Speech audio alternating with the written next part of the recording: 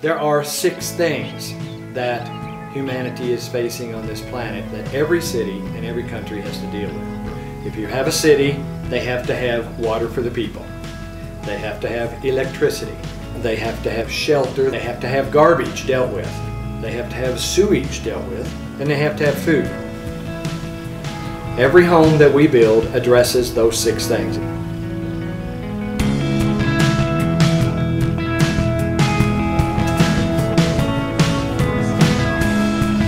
First started doing it, people called me a freak or an idiot or a complete disgrace.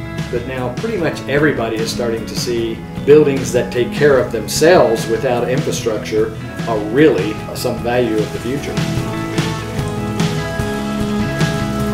It's the journey, not the destination.